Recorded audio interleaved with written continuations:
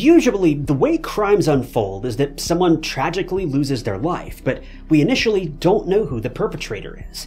It takes police weeks, days, months, even years to find the wrongdoer. But the case we're about to discuss today is everything and nothing like you've ever heard of. A crime took place on August 1st, 2019 in Mansfield, England. And what was so frightening about it was the fact that the perpetrator, within a minute of ending someone's life, confessed to it. What was even more alarming was that the victim's best friend saw the perpetrator flee. The terrible and mind-numbing case of 18-year-old Liam Gray might sound straightforward and cut and dry, but it's so much more chilling, haunting, and callous than you could ever believe.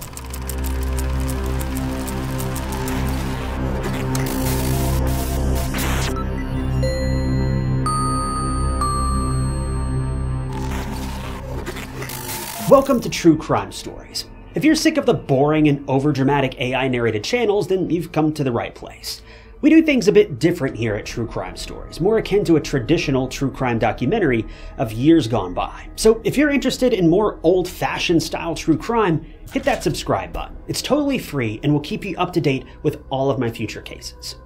Liam Peters, better known as Liam Gray, was born in 2001 to parents Joanne and Tony Peters. Liam had two sisters, an older one named Paige and a younger one named Madison, and a younger brother named Freddie. Liam's family was tight-knit, and his mom Joanne defined Liam as a happy-go-lucky child. Liam was the type of person that loved to goof around, and he had a personality that would always put a smile on everyone's face. One of Liam's traits was making everyone laugh. He would randomly belt out in song by the Backstreet Boys, and his family said that he had a heart of gold. Liam was also very easygoing and tried his best to include everyone, and his contagious and bright personality made him extremely likable. When Liam was in his teens, he met a girl named Sean through a mutual friend, and the two hit it off like a house on fire. Liam and Sean, even though they were very young, just clicked, and there was never a dull or awkward pause in their dates. They were super compatible with each other, and it's safe to say they were truly in love. Their 3-year-long relationship took a very serious turn when Liam found out he was going to be a father. Even though a lot of people in the same age group would run for the hills at this news, Liam was ecstatic. Liam, with his gentle, kind, and caring personality, was born to be a father, and everyone in his family and friend circle knew Liam was going to handle everything just fine. In fact, when Sean broke the news to Liam, he got very emotional and elated. It was safe to say that Liam was looking forward to this new, exciting, and different chapter of his life. But Liam, as amazing as his personal life was going, was having a hard time in school, so he decided to move in with his grandfather, John, who was affectionately called Pops, in his home on Gladstone Street in Mansfield. This was the best decision Liam could have made for himself, and he was happier than ever. Sadly, though, this very house would turn into a place plagued with hurt and agony for the Gray family. Liam's best friend was Reese, and the two were his closest siblings. Liam and Reese essentially grew up together and also went to the same school since they literally lived right across the street from each other. The friends were so close that even Reese called John Pops. As time went on, Liam and Reese's friendship only got stronger, and Reese defined Liam as his pillar of support. Reese also adored Pops a lot, and even said that without Liam and Pops, he'd be lost in life. While living with Pops, Reese introduced Liam to one of his friends, and his name was Jonathan Treadgold. But Jonathan's life was a complete 180 from what Liam had experienced. Jonathan, originally from Kent Close, Worksop, was in and out of foster homes for a very long time. His family was very toxic, and Jonathan's parents were not only violent, but also raging drug abusers. At the age of 14, Jonathan also had various run-ins with the law, and he was charged with criminal damage and threatening behavior. Jonathan also had a history of abusing alcohol and becoming very rageful and violent, leading him to assault someone on one occasion. If that wasn't scary enough, Jonathan was also convicted 6 weeks before the events of today's case for violently assaulting his girlfriend, which is just terrifying to think that a young, barely 18-year-old man could be capable of such violent tendencies. But anyway, Jonathan had a very different life as compared to Liam and Reese. Liam, being the caring and non-judgmental person that he was, befriended Jonathan, seemingly out of sheer sympathy. Liam wanted to look out for Jonathan and help him turn his life around because Jonathan was mostly a loner, and Liam didn't want to leave him like this. But Liam's mom, Joanne, didn't share the similar thoughts as Liam. According to Joanne, Jonathan, even though he was very young, had a dangerous air about him. Call it motherly instinct, but Joanne didn't like Liam hanging out with Jonathan. Liam's sisters had also heard about Jonathan's bad deeds, but like Liam, they wanted to give him a chance. They hoped that good company would change him. But some things just never change, and Joanne's gut feeling was right.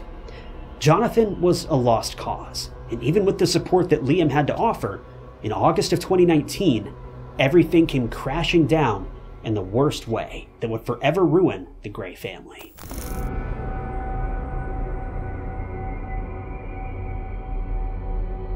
As soon as Liam found out that he was going to be a father, he underwent a miraculous change. He wanted to be the best father for his child, so Liam decided to take responsibility. He wanted to focus on building a better future for his growing family. According to Reese, Liam was over the moon after hearing this news, and he wanted to do everything in his power to provide for his child. Fast forward to July 18th of 2019.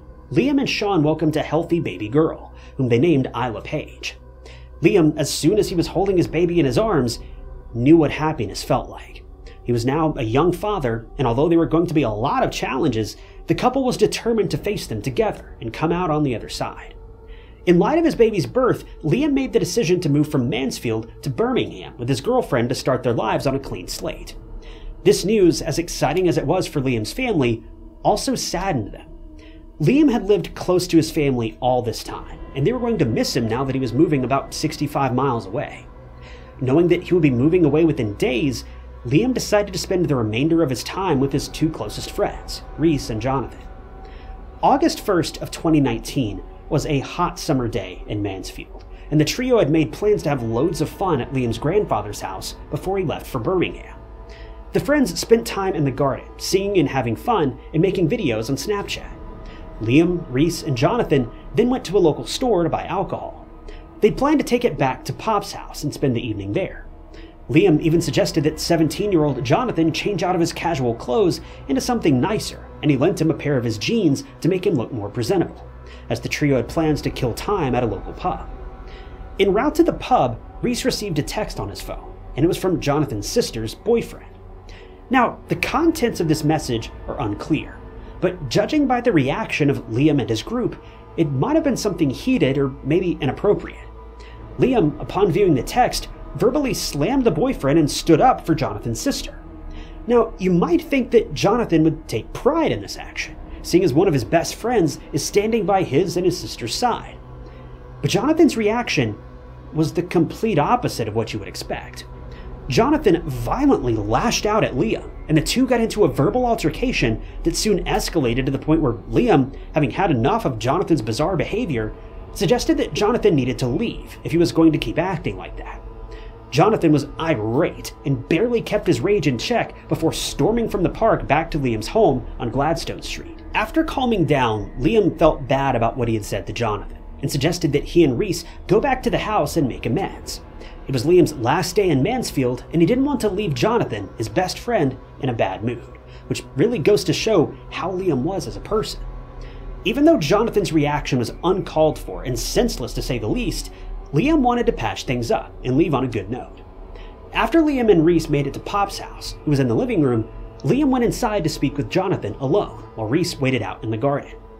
Reese was expecting the two young men to come out of the house at any moment, having made amends and brought things back to good terms. But nothing could have prepared Reese for what he witnessed just moments later. Not even a minute had passed since Liam disappeared inside the house, and Reese saw a clearly distressed Jonathan running out of the front door. Reese barely even registered the words that came out of Jonathan's mouth, which were, "I killed him." Jonathan took off in a run, and Reese, after recovering from the initial shock of the whole interaction, rushed into the house, and what he saw is forever burned into his mind. Reese made his way to the dining room, and he saw Liam holding a tea towel to his chest, which was soaked in blood. Near Liam's body was a huge kitchen knife. Liam was pale and soon collapsed to the ground. With Liam was his grandfather, John, trying to stop the bleeding and keeping pressure on the wound while asking Reese to call the emergency services as soon as possible. Reese couldn't believe the horrific scene in front of him. On autopilot, he dialed emergency services, and an ambulance as well as the police were quickly dispatched to the scene. Paramedics arrived almost immediately and tried to save Liam's life. He was still breathing, but he had a weak pulse and had lost a lot of blood. At one point, paramedics had to manually keep Liam's heart pumping. As paramedics were fighting tooth and nail to save Liam, some officers were dispatched to catch Jonathan, and the rest, along with Reese, went to Liam's mom, Joanne's home, to break the terrifying news of her son getting attacked. Joanne and Liam's sisters were shocked to the core upon hearing this news.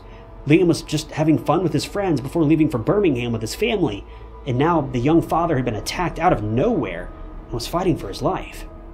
Meanwhile, the police who were after Jonathan got a call from someone. It was the owner of a local sandwich shop, and according to him, a young man had climbed over his shop wall and then confided in him about being involved in a violent situation and that he had attacked a person in self-defense. The boy even went on to show the shop owner scratch marks on his stomach by lifting his shirt. This boy was obviously Jonathan. Back to Gladstone Street, at around 3:15 p.m., Joanne made it to the house as Liam was being wheeled into an ambulance. Joanne was shaken, in tears, and just wanted to hold her son's hand, but she obviously couldn't because paramedics were swarming around young Liam's body, trying to keep his heart beating and his breathing stable. Joanne tearfully addressed Liam by telling him that she loved him, hoping that her unconscious son heard her. It's so heartbreaking to see Joanne witnessing the brutal state that her son was in. The pain reverberating through Joanne and the rest of the Gray family, it's beyond imagination. Liam was rushed to Queen's Medical Center in Nottingham, and he needed emergency open-heart surgery. But tragically, after 1.5 hours of the doctors and staff trying to save Liam, he lost his life. Liam was only 18 years old and was on the cusp of starting a new chapter of his life with the two people he loved the most, his girlfriend Sean and their daughter Isla, who was just brought into the world 13 days before the tragic and sudden attack on Liam. Joanne, upon hearing the news of her son's passing, felt her heart fracture, and she knew her life would never be the same again. Paige broke down and had a severe panic attack just outside the hospital, whereas Madison, who was at home, received a dreadful call and remembered collapsing to the floor in tears. One fatal wound, inflicted by none other than Liam's own friend, had driven the Gray family into an endless pit of sadness, disbelief, and utmost tragedy. Meanwhile, Jonathan was still on the run. The police were close by when they received another call, which disclosed Jonathan's current location. He was at a family friend's house where he'd confessed to attacking Liam. The police swarmed the area, and finally at 3:33 p.m., Jonathan was arrested by the police. Initially, the police had arrested Jonathan on the charge of causing grievous bodily harm, since no one knew quite yet that Liam had passed away from his surgery. But after Liam's passing, his charge was upgraded to murder.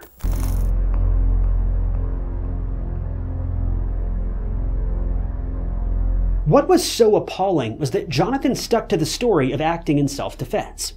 According to Jonathan, Liam was the one who attacked him first, and in fear for his life, Jonathan snatched the knife from Liam's hand and attacked him before running off. Interestingly, while being held in a jail cell, Jonathan was tested for his blood alcohol levels.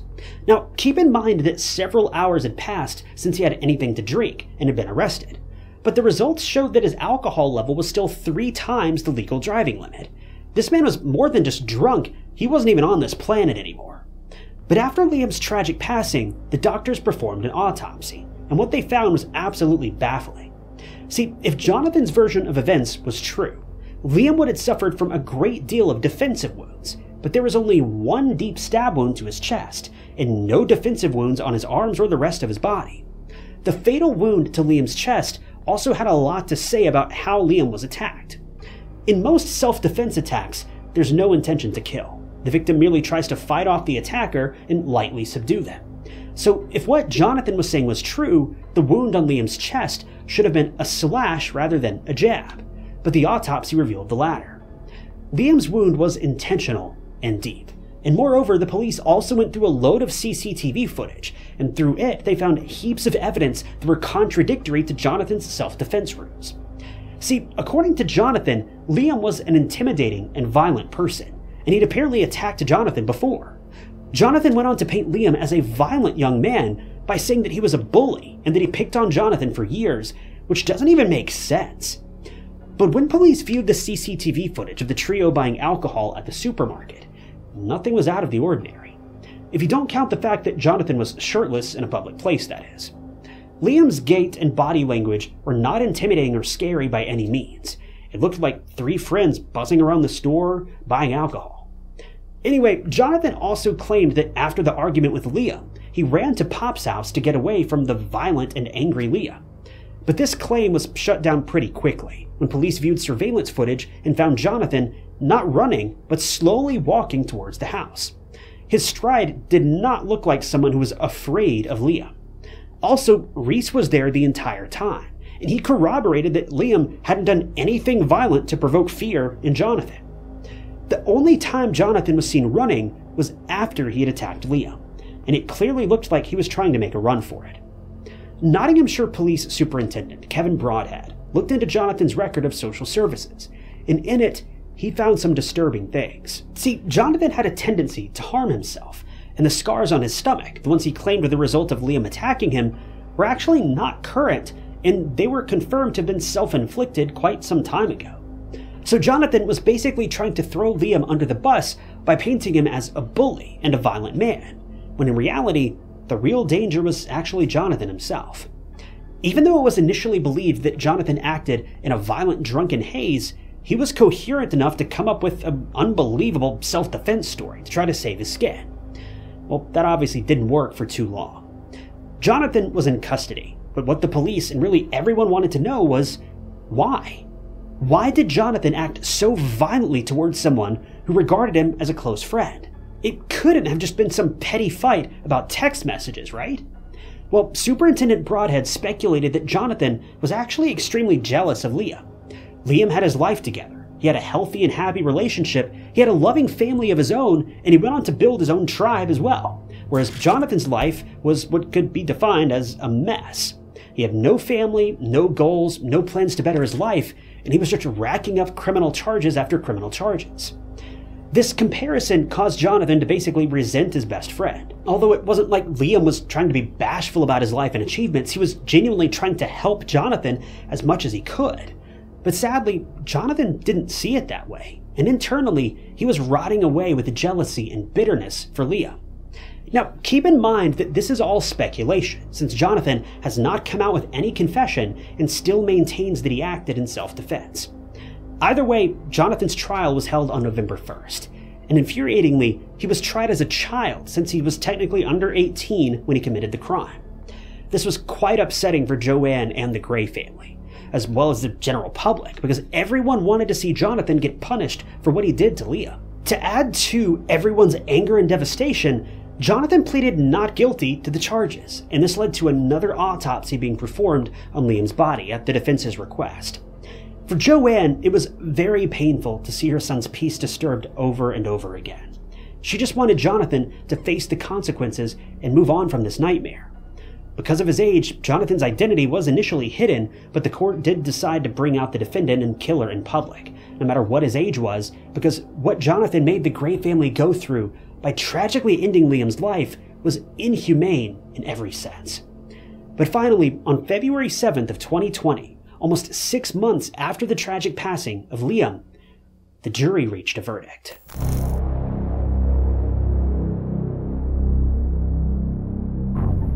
As the courtroom waited with bated breath, the jury read out that Jonathan was found guilty, and 3 days later, on February 10th, he was sentenced to life in prison with a minimum of 16 years. Jonathan, throughout the trial, was emotionless, and the only thing he ever said after the verdict was given was, "sound." Even after the Gray family and the rest of the public broke out in cheers at the sentence, they couldn't help but feel that it wasn't nearly enough because of how violent and out of the blue the crime was.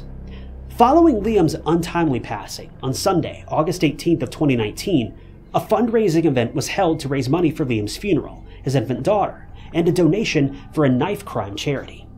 A GoFundMe page was set up to raise £5,000 to help the Gray family say goodbye to Leah. And at the funeral, Liam's casket was draped in the colors of the Liverpool Football Club, his favorite club, and it was carried in a horse-drawn carriage.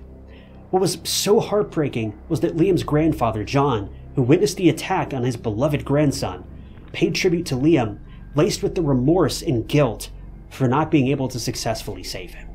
John went on to say, quote, "I miss you terribly. I tried so much to help you. My best wasn't enough, and I'm so sorry." It's so devastating to see John breaking down, reliving his attempt to save Liam's life on that fateful day of August 1st. He did try his best to save Liam, but I don't think any words will ever be able to convince Pops that it isn't his fault. Liam's girlfriend, Sean, well, she was a mess.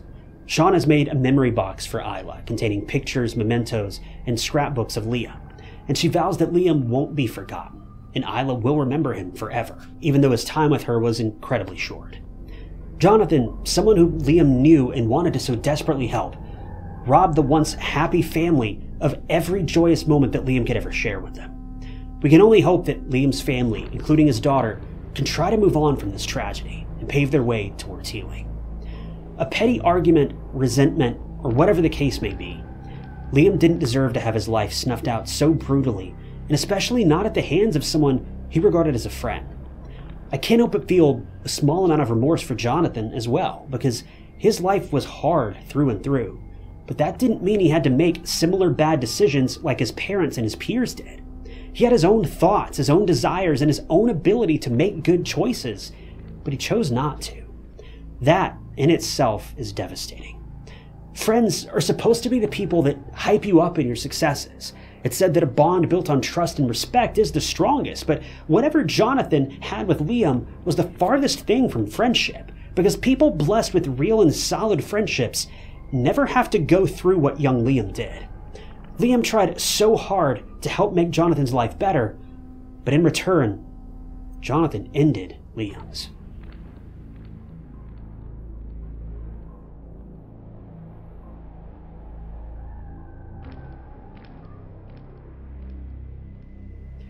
Thank you guys for tuning in to another episode of True Crime Stories. I wanted to give a special thank you to a couple channel members, including Denise Hempel and Mail Kwan. If you also want to become a member of the channel, you'll gain access to new videos sometimes days or weeks before they're uploaded to the public, and it's currently the best way you can support the channel and help out. I really appreciate those of you who have decided to do that.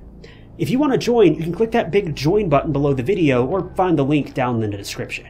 But as always, if you enjoyed this video, check out this other interesting case I covered, and don't forget to subscribe. It's totally free and keeps you up to date with all of my future videos. But my name is Ty Knotts, and I'll catch you guys in the next one.